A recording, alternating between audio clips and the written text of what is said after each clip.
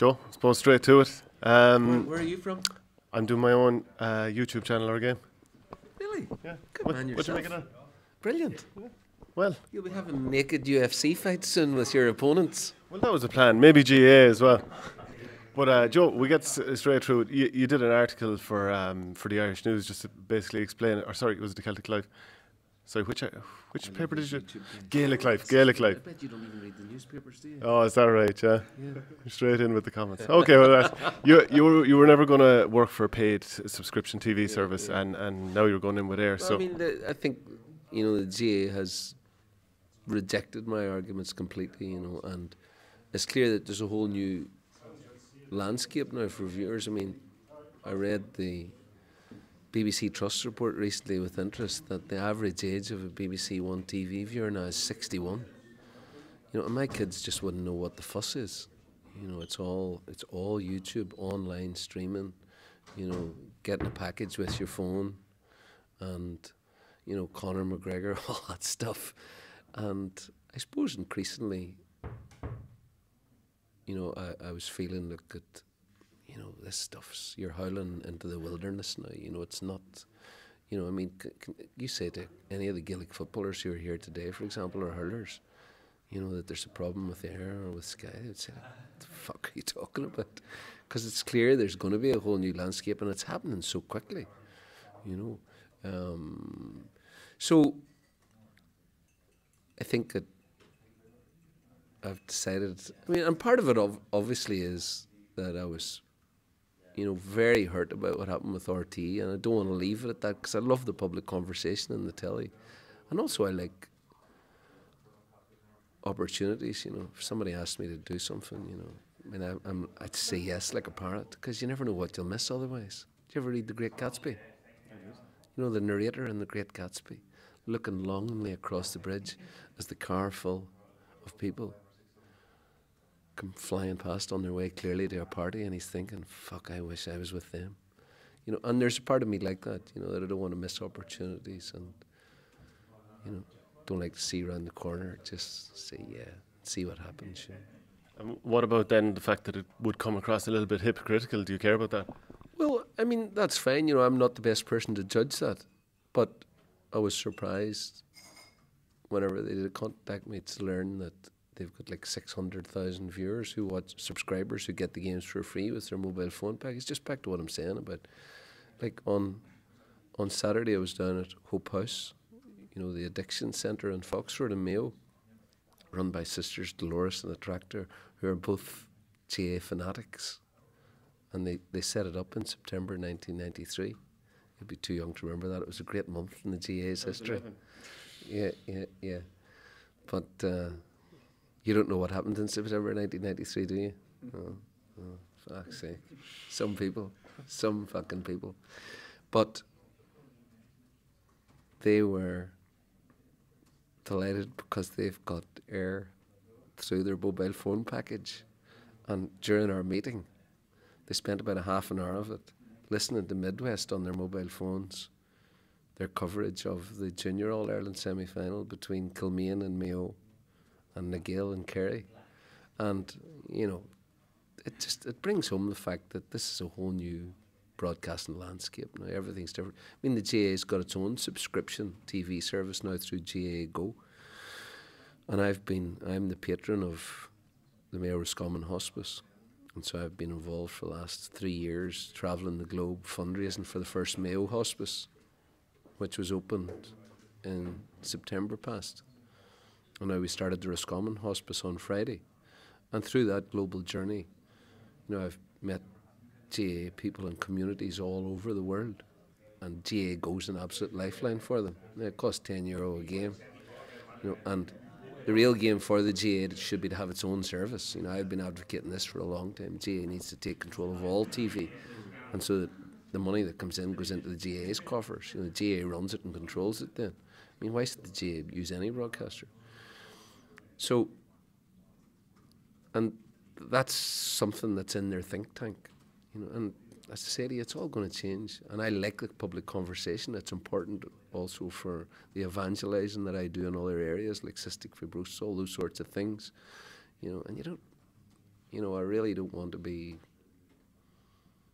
I think also without the telly, you know, that your influence would diminish and diminish and diminish. You know, it's all very well having a newspaper column, The Independent, but nothing beats the immediacy of the debate and the fun. You know. So you've changed your view entirely. Well, you know, I mean, obviously, I got, you know, I got the hatchet in RTE, which for me was very shocking. You know, I was told by the head of sport that it was unforgivable and unprofessional that I said to Pat Spillane at 11 minutes past 3 in the drawing game, "Would you stop pulling my arm?" I said, like, "Are you serious? Is this like, have you lost your mad marbles?" No, he said, "That can't be tolerated.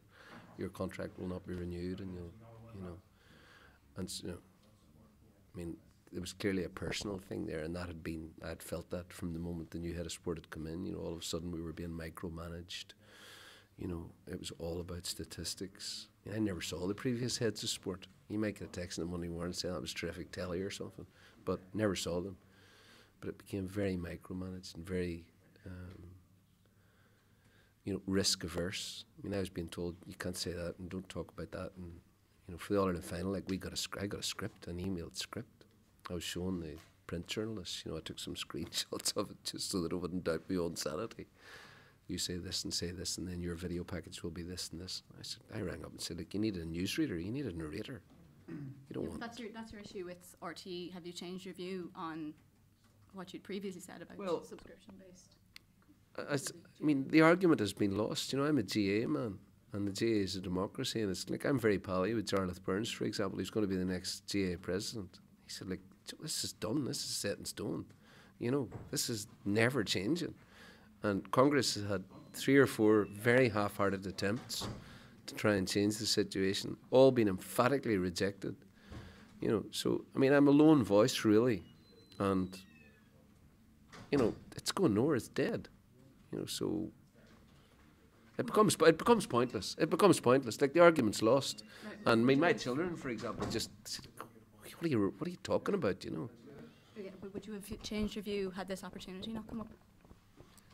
Well, I have to say, it's hard to say, you see, because I was very annoyed about the RT thing, and I didn't expect a call from these people, and when I got the call, I was like, you know, great. You know, that was my instinctive reaction. I said, okay, look, I'll meet you with an open mind. They said, like, you know, I just want you to keep an open mind on it. But when I met them and all, they said, look, we guarantee free speech.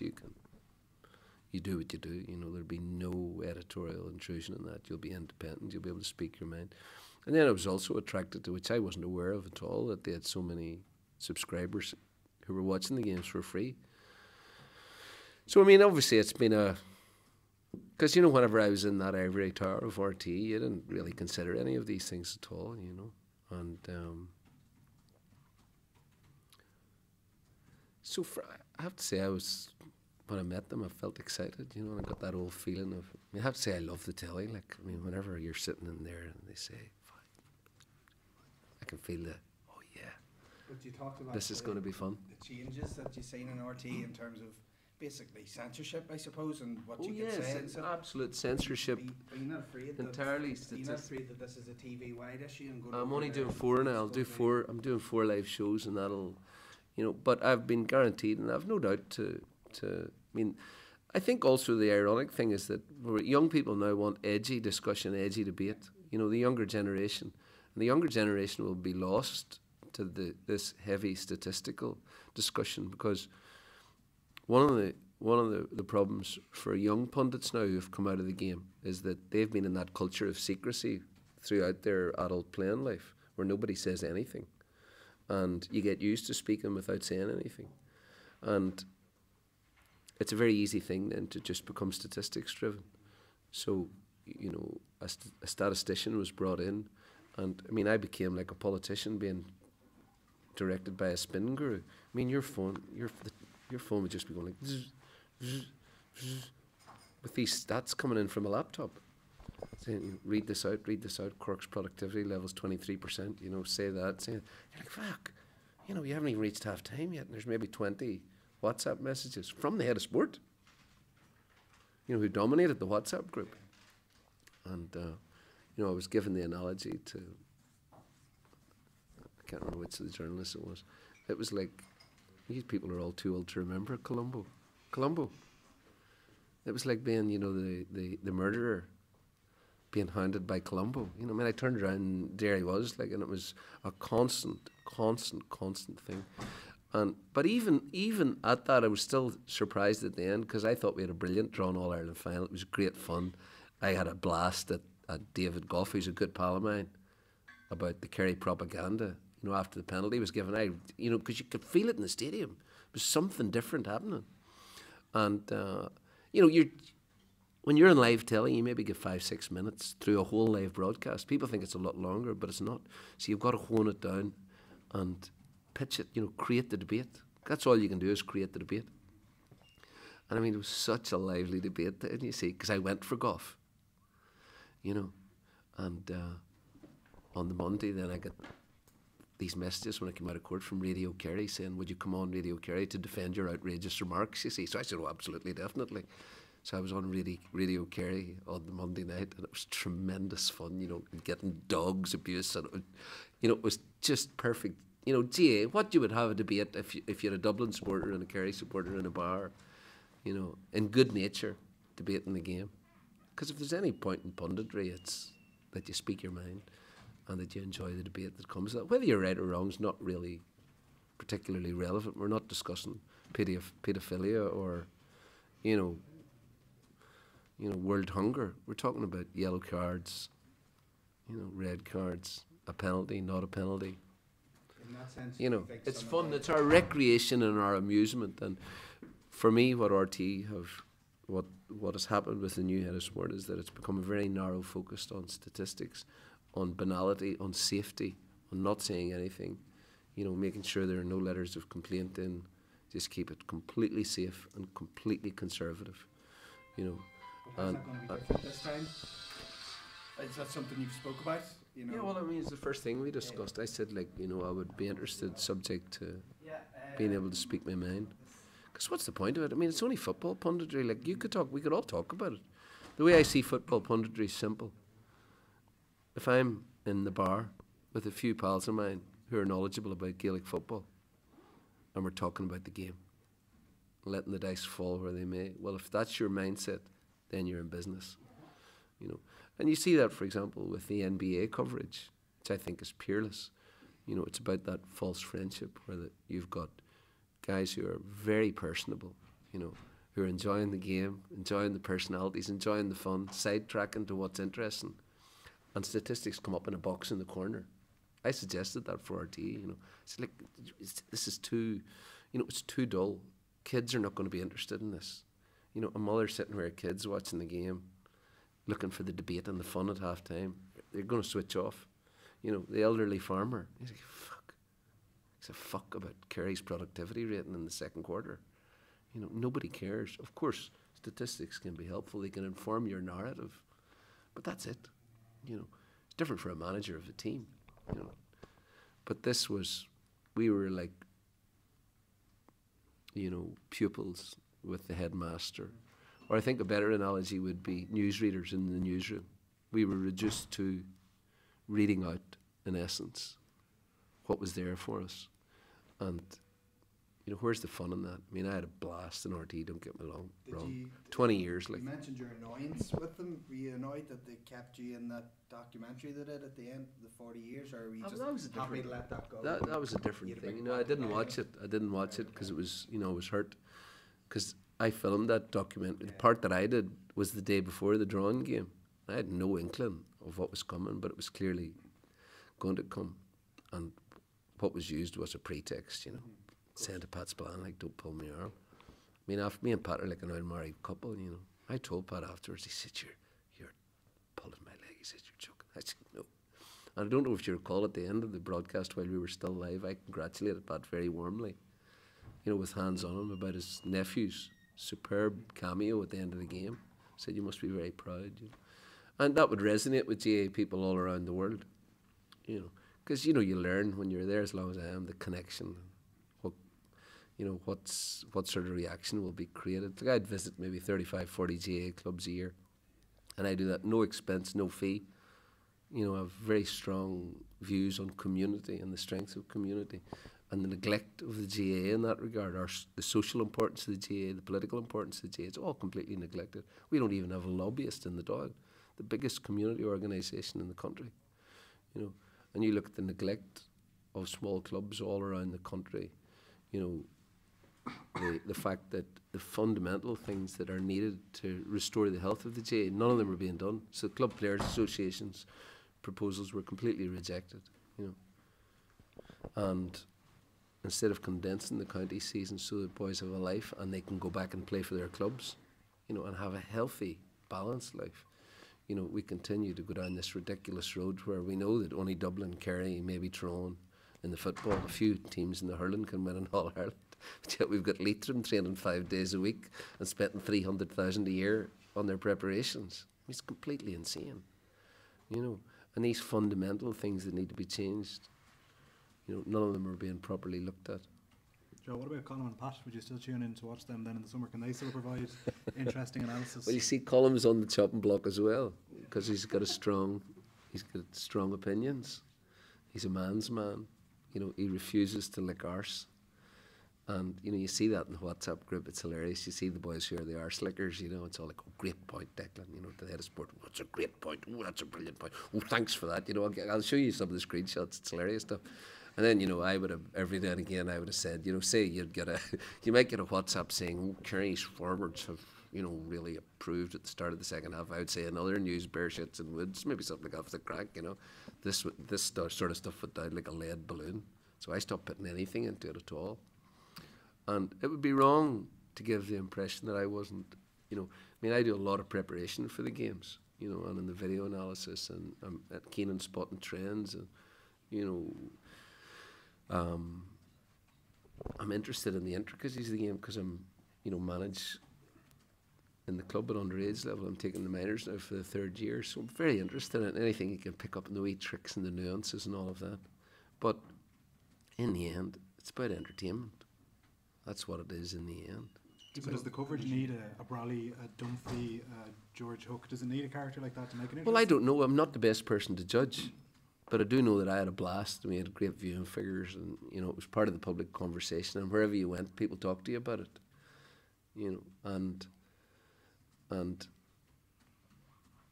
you know, so it was a big, you know, it was really a kick in the stomach whenever it happened to me, because look, I know you think that, I suppose after 20 years you think that you're sort of invincible in there, but I was so comfortable with it all and how it all worked, and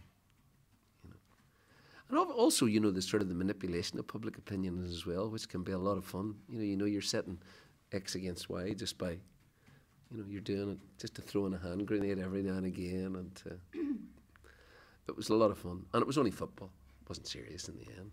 Given the conditions you say were developing at RT, do you think you would have stayed around for much longer anyway? No, it was definitely coming to an end because I was just being hemmed in and hemmed in and hemmed in. You know, I mean, you were asking about Colm. I don't think Colm will be like for the replay this year. And again, what a kick in the teeth for him after 30 years. You know, instead of him being brought in then, whatever reasons that he wasn't there in the first place, you know, to bring in Stephen Rochford, you know, it just typifies the banality, the blandness, the controlling culture that's there now. You know, you bring in a safe guy, you're not going to say anything.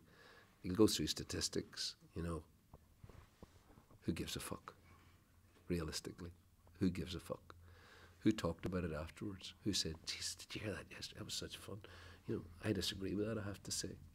That's the essence of it. You know, punditry is not an important thing. I think you'll all agree with me in society. But if it is any importance at all, it's that you speak your mind. Freedom of expression. That's the point of it. And increasingly what you're getting is a controlled, robotic approach where expressing the view is, oh, hold on. And before that, with the previous heads of sport, I was told, the stage is yours, that's why you're here. That's why you're here. You know, don't defend against the laws of libel, which I never did. But Joe, if you believe in a socialist kind of idea for the GA, how does that tally with working for a TV station like Eir? Like, because there's a lot of people who don't have Eir that won't be able to see what you're going to do. Well, sorry to labour the point, but it's just you were so against this. Well, you know, I come back to the point that the argument has been lost. The GA is never going to change.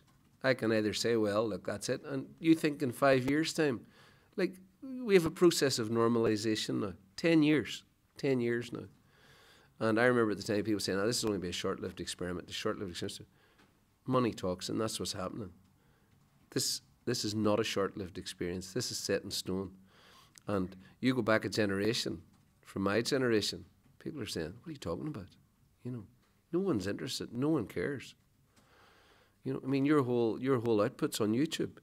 Yeah, you think he cares? You know, and the reality is that young people don't. I mean, there's been a collapse in the TV viewing audience in Ireland. In 2 years, the 15 to 25-year-old bracket has collapsed by 25%. They're not watching TV at all. They'll watch streaming. You know, they'll get a mobile phone package. They'll watch Sky on their phone. Then when they get the Sky Go, Sky Mobile, they'll watch Air on the phone. You know, we've seen what's happening with sports all over the world. And eventually, you know, you're a Luddite. You sound like let's smash up the computers. You become irrelevant. The argument's lost. That's it. Move on. Accept it. Is that a recent realisation for you? Or I thought you well, you see, you come to the realisation. You have the, I suppose, the comparative. You know, when you were in RTE, you didn't have to think about it really. But there's no doubt, like, in August, that you wouldn't work for Sky or Air. Well, you know, there you are. Then I'm a hypocrite. You know, I think that there are far more important debates in the GAA, and there's clearly going to be a separation of county and club now as things are going. You know, my real sort of loyalty is to club and community. You know, I view this as fun. You know, it's a distraction. It's great, and I love Saturday night football too. You know, and coverage is just for the league. Like if an offer was to come around, like to work for the championship, say for Sky Sports, would that interest you? Oh, well, that would put the that would be that would be the Cadogan vision. Yeah. Like maybe if because maybe if, for example, they were agreeable to putting Sky Sports free into the hospitals. You know, that's a big thing for me because I obviously spend a lot of time in the hospitals through the CF and the organ donation stuff. You know, but there would have to be something like that. You know, and I don't see any reason that shouldn't be done because the most vulnerable people in the community are the ones who are not going to see the games. I mean, everybody else can see the games. That's the reality now. And but there would need to be something like that. Is there, you mentioned about all this and Stony football, and there's bigger issues facing GA. In your eyes, what is the biggest issue facing GA? Is it the fixtures? Is it the separation of clubs? Is it well, the biggest issue that will solve almost all of the problems will retreat, is to condense the county season. If you condense the county season to 4 months, which is long enough for the county season, immediately you're in business. So we see now that many county boards are on the verge of bankruptcy. Some of them, in truth, are bankrupt, like Cork, they're bankrupt, like Mayo are in a bad hole. You know, similar picture all over Ireland. Galway are in a bad place because we've concertinaed. The GA has allowed a professional approach to be concertinaed into an amateur sport, and county teams now are sucking in every penny of fundraising that there is in the county.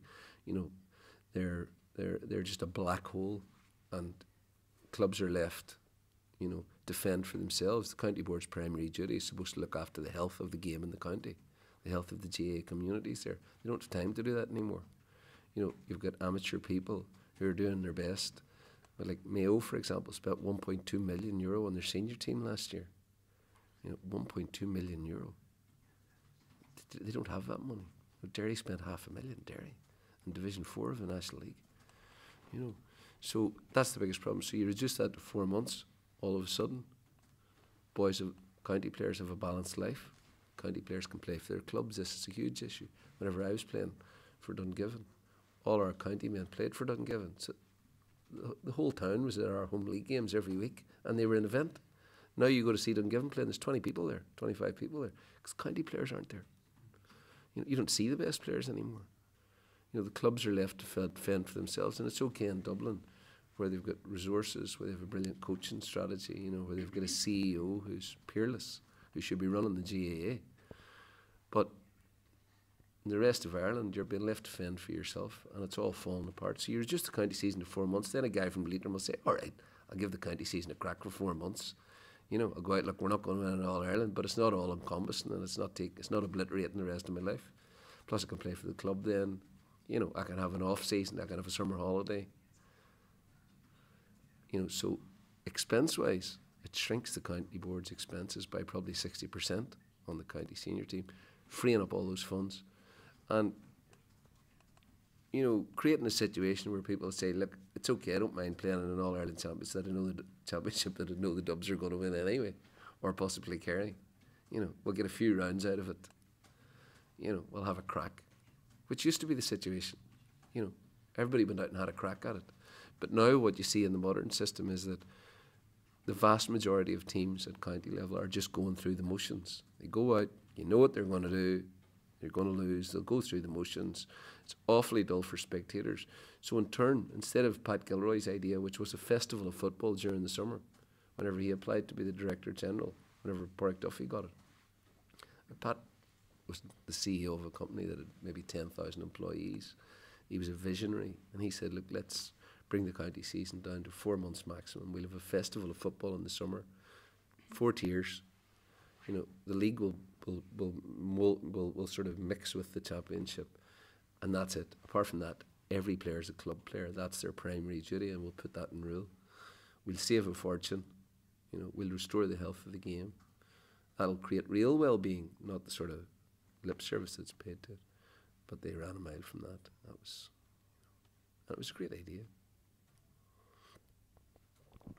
You'd miss the spotlight if you weren't on TV, but it sounds of it. Absolutely. What is it about? Is it I'm addictive? not on YouTube though. I'm not going to fight you on YouTube naked. Fine place to end it. Yeah. Corofin this weekend, you're obviously a big fan. You've got that public. Do you think they'll do the first 3 in a row? I think so, yeah. Yeah. Well, they're playing a game that no one else is playing. Yeah. So on top of all their systems, on top of the 30 years of creative thinking that have gone into that team, they've also got the entire skill set. I mean, the way they worked that goal against Ballintubber to flush out the tease out the blanket defence and then kick the ball over the top to Silk. I mean, it was so rehearsed and planned, and a thing of beauty. I've not seen anything like it. I've not seen anything like the way they solve problems on the field. Their movement off the ball. You try to coach a team, look, it's not about the first pass, it's about the second pass, or possibly even the third pass. You know, it's about your position and being aware of where you are in the field. I mean, you'll see those guys backpedaling away, rotating around. You'll see them deciding to go together to a set point. I mean, for example, their first goal against Nemo Rangers. As soon as they got the sideline kick at right half back, the right half forward sprinted towards the kicker, brought his man out of there, left the hole. The ball was kicked over the top to the man who's now running into that space. He drops it off to Seiss, and then Seiss kicks it to the corner flag, to the two-man full forward line who've sprinted towards the corner flag together. And as soon as it's going to man A rather than man B sees that and he wheels away and heads for goal. It's kicked over the top to him. 11 seconds, 20 seconds and the ball's in the net. And Nemo Rangers are beaten already because they've suffered so badly at their hands 3 years earlier in Croke Park. So it's I think they're a better team than Cross. They're more controlled. Cross played and absolutely vibrant. You're talking about the 2010, 2011. They were so vibrant, but I've not seen anything more ingenious than Corofin. And even defensively, their work's ingenious. And they concede fewer scores than any other team, and they play such beautiful football. It's so easy on the eye. I mean, you've got to laugh at their audacity, and they're a nightmare in Croke Park. Because there's a true playing surface. And, if you're going to catch them, I think you have to catch them before Croke Park. I mean, their last 3 All-Ireland finals in Croke Park, I mean, they've been hilarious, but they've been humiliations for the opposition. I mean, against really good teams. What the fuck? Could you make any case for Kilcoon? Well, I mean, they're organised and they're very passionate, and they're a very small, very tightly knit, bad-tempered community in the heart of the Mourns, and they will fuck you up, seriously, and they will trash talk you and they will hit you, and they are very loyal to each other, and there's a great sense of unity. And they've done tremendously well to get to this stage, but this is a different type of thing that Corofin are doing. I mean, something extraordinary would have to happen. Kilcoo are more seasoned and more organised than Nemo Rangers.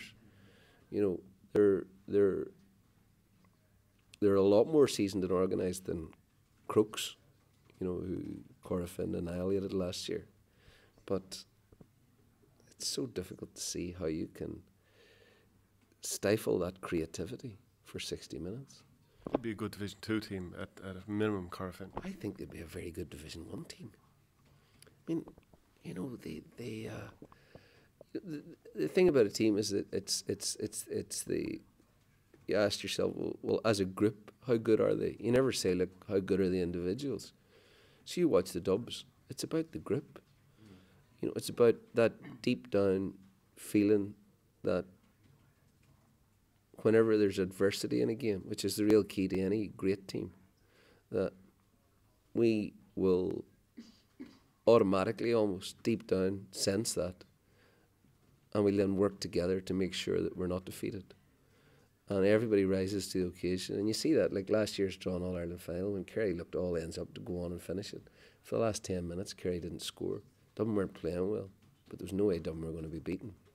And to go into the changing room afterwards, that Dublin team, and they've done it so many times, that's the real joy. It's not the actual winning of the game and winning titles or anything.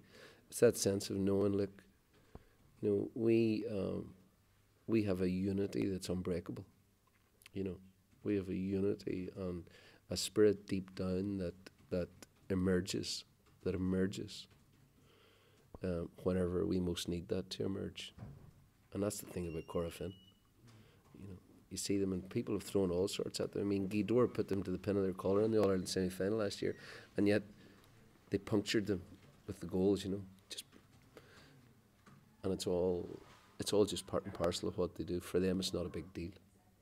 Joe, when you talked about counties having a crack at it, back in your day, having a crack at the championship, is the second tier championship, is that anything that a county like Derry might have a crack at, or does it but the second tier championship would be good if the county season was condensed.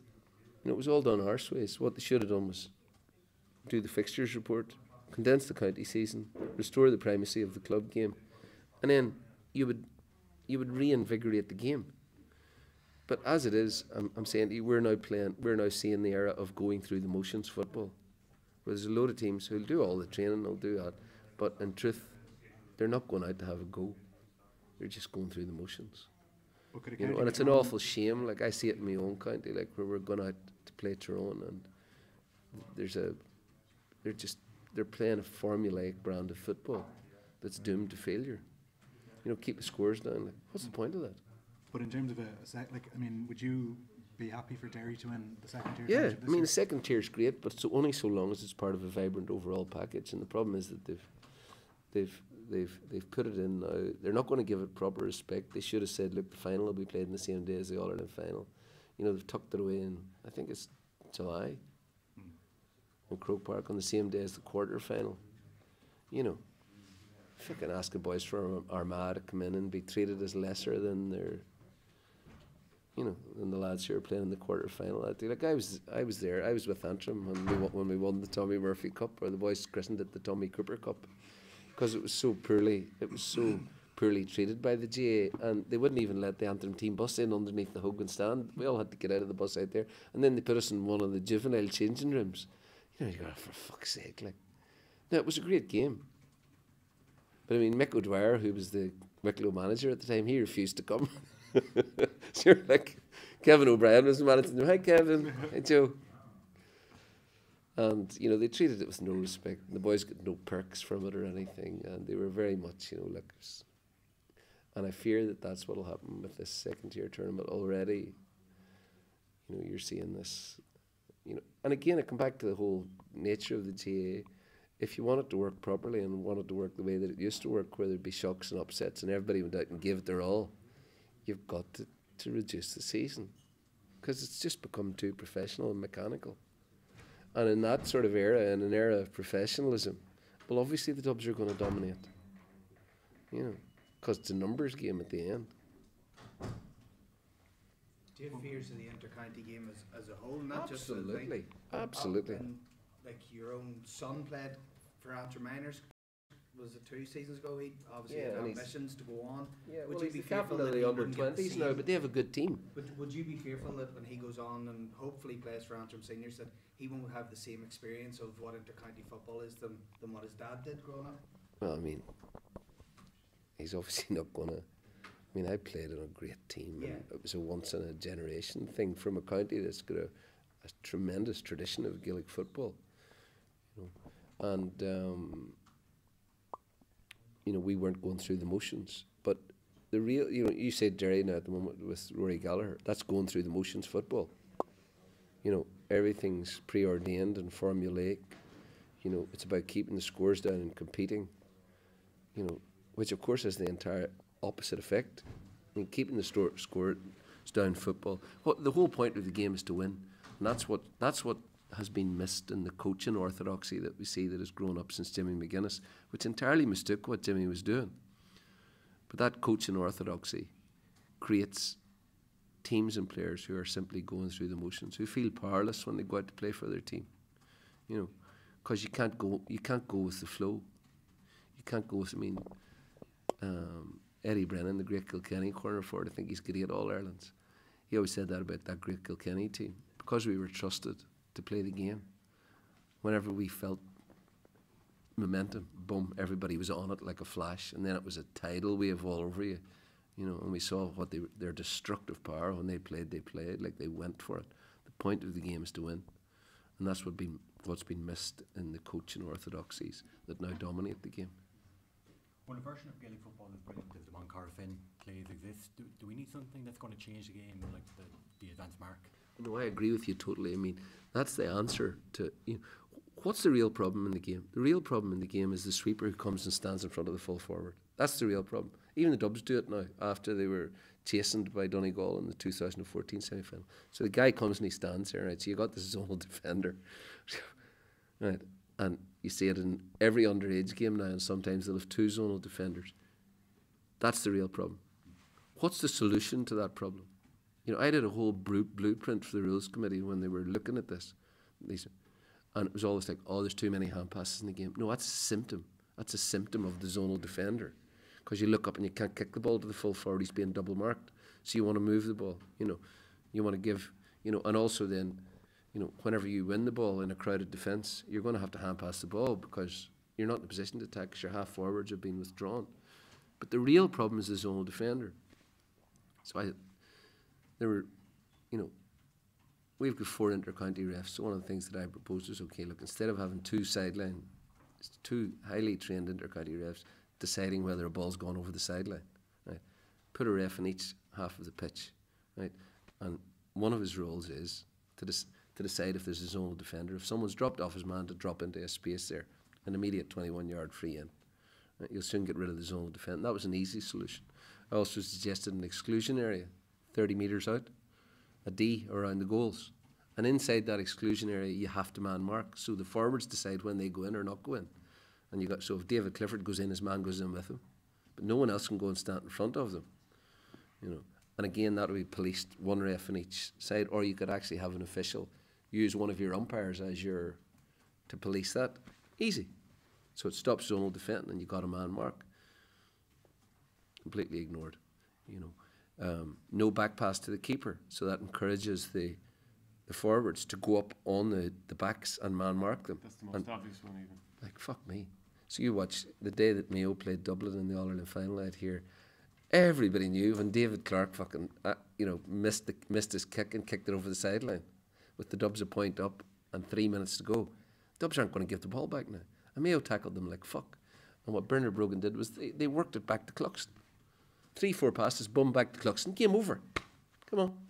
Hand pass it over his head, give it back. Yeah, come on. Hand pass it over his head, give it back. You know, so no back pass to the keeper. What could be easier to police, even at club level? You know, It encourages the attacking team, the defensive team, the forwards, to push up. That was ignored as well. No back pass over the half-forward line. So you must advance. You must keep going once you're in there. So if you must keep going when you're in there, then you've got to start thinking about giving the ball earlier. You know, a kick-out rule, the ball has to be kicked out long between the 45s, and only the 4 midfielders are allowed between the 45s until the ball's kicked. It means that automatically you can't drop back and be a sweeper. You know, and that a midfielder, almost always, when there's only going to be 4 there, your midfielder will get possession from the kick-out, and then you'll be in a position to move the ball forward without all that congestion that we see. None of those would have affected the basic skills of the game. And what did they come up with? We'll turn it into Aussie rules. You know, I mean, you couldn't fucking make this stuff up. You know, and they're making a big as balls of this as they did of the black card. You know, which was a good idea, but look at the way they've policed cynical fouling in rugby. I mean, it's just not worth your while anymore. You commit a cynical foul in rugby, you're fucking sin binned. There's an average 10 points scored against you during the sin bin period. Look, the penalty try, you don't even have to take the conversion anymore. You know, so don't fucking do it. You know, and the way they've rigorously policed those rules and turned rugby into a real spectacle to watch, which you wouldn't have believed 15 years ago. Meanwhile, look at us. You know, still dragging men down. Oh, it took one for the team. You know, a guy's through on goal, he's pulled down, and you get a 21-yard free on a black card instead of a sending off and a penalty. So, you know, I have argued for, since the black card was brought in, the black card it's a mess. It doesn't work properly. Let's refine it and let's deal with the real problems. So a guy being pulled down when he's through on goal, take one for the team. No, you're off. It's a fucking red card. You'll be suspended for 4 weeks and it's a penalty. Right? That'll soon put it out of them. I see David Goff was arguing for this week in his interview in the Irish Times, depriving an opponent of a clear point scoring opportunity. There's your sin bin and a 21-yard free in front of the goals. You know, a deliberate pull down anywhere in the pitch, a 21-yard free in front of the goals. It'll soon get rid of the cynical fouling and it'll free the game up. But none of these things are considered. I mean, on the rules committee, half of them were hurling lads, like boys like Frank Murphy and that. You know, oh, there's too many hand passes. Fuck off. There's not too many hand passes. The great Kerry team of the golden years, one of the most attractive teams that we've ever seen playing Gaelic football. They employed the hand pass to beautiful effect. Hand passes isn't the problem. The problem is the zonal defender. But you know, Jesus. Thanks for watching Our Game. Don't forget to like and share the videos, and if you're new to the channel, hit subscribe.